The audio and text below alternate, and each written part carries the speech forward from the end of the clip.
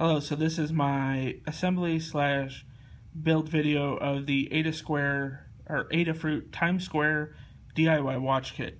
When you get the box, it's going to be like that.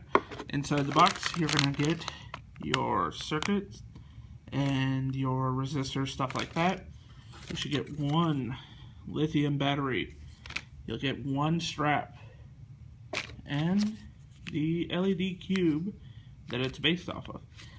You are going to need a soldering iron to put this all together, and you're probably going to need some wire snips to cut leads with. So I'm going to be piecing this together using the YouTube editor software that they have as I'm going through and building this. So with that, thank you for watching, and I hope you enjoy this video.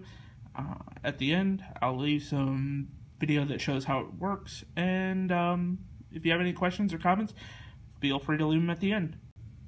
Okay, so unbagging everything from inside the watch kit, you should be getting a couple of resistors, 2 different IC chips, a couple connector plates, the printed circuit board, a couple different various capacitors, and then the LED cube. Okay, so in assembling the watch kit, you're going to notice 2 different things. You're going to notice IC1 and this, or IC2, and this is IC1. Make sure to line up the notch with the notch that is actually listed on the printed circuit board. Okay, you're going to want to make sure that you might have to actually bend these down. There's a lot of people that say, "Oh, don't bend them," but in all reality, it's going to be a little too wide, so you're going to have to actually kind of roll them into place. There's tons of different videos out there on how to do that. You're going to see 2 different sides of the board. All the components are going to go on this particular side, and if you take a look, it even says matrix text on this side. This is going to be the side that's sticking out where you can see it. So make sure to put all your pieces onto this side of the board, or else it will probably come into some issues. Okay, I have both of the IC chips soldered into place. I like to do that personally just for stability reasons. So the thing they recommend doing first is actually starting with putting your first resistor in, which is a 10K resistor, as seen. Let's see if we can get it. There we go. Okay, that's going to go into R10, which is in the top corner of the board. Now, remember, these kind of resistors can go either way. They are not directional.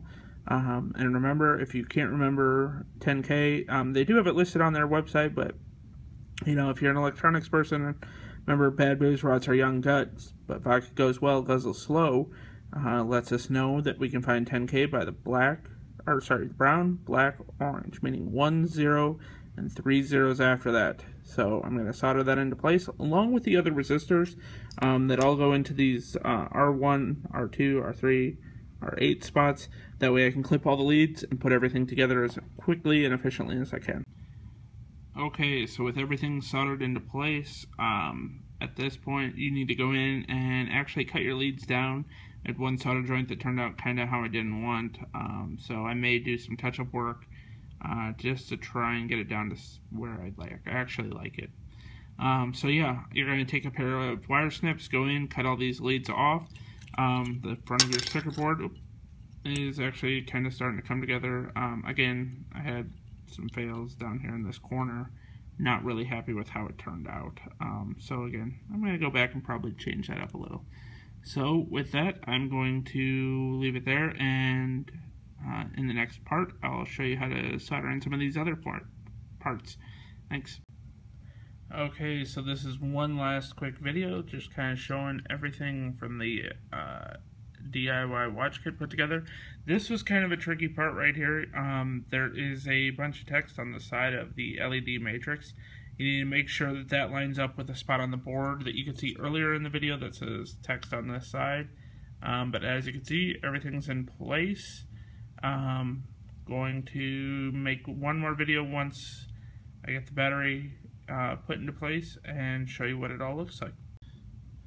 Okay, so this is my last segment on the Adafruit watch. It is completely built and functioning. Now all you have to do is go through the programming steps which they outline on their website. It's very easy to do.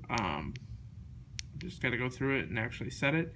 At that point, everything is all set, ready to go.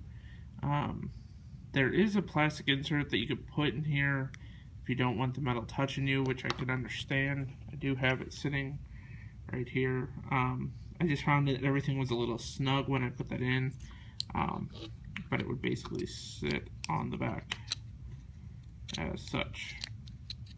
Anywho, really simple, easy to build, very cool looking, very different from anything else that's out there. Again, thank you for watching. If you have questions, please feel free to comment at the end, and please feel free to hit like or subscribe and come back and check out some more as I build them.